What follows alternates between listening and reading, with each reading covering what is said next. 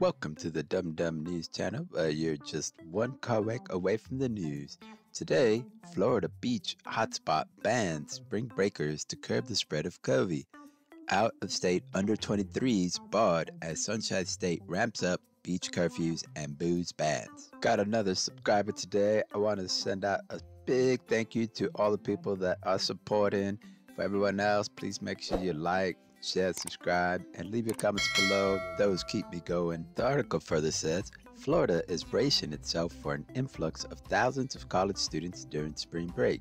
On Friday, the WUF in Fort Lauderdale banned spring breakers from out of state who are under 23 years old in further effort to curb spring break debauchery amid the pandemic.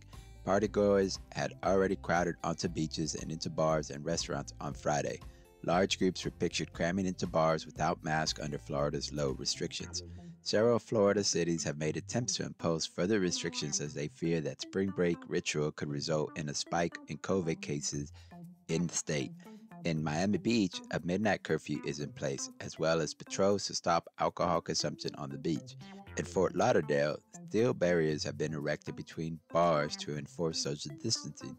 Students who have already arrived in Florida argue that they are not vulnerable to COVID, and so the extra restrictions are not needed. City officials have asked for masks to be worn and social distancing to be maintained. It's March and the weather is starting to change a little and it's sunny outside, so of course everyone wants to go to the beach, and this is a ritual for young people to go out there. And if you know anything about being young, you don't think you're going to get sick. You think you're invincible and nothing can hurt you. And yeah, if you don't want to be out there and get sick, then just don't go. You don't have to go. But all of these restrictions and barriers and banning people from out of state that are under 23, oh my goodness, that's outrageous. That's crazy. Is that even legal to do? My goodness. In my opinion, they are just trying to stop the craziness that's coming their way, especially after these restrictions are being lifted in some parts of the country, and all the debauchery and drunkenness and craziness that comes with spring break and young people. That's really what they want to stop there. That's my opinion. What's your opinion? Leave it in the comments below. For the Dum Dum News Channel, I'm Dum Dum.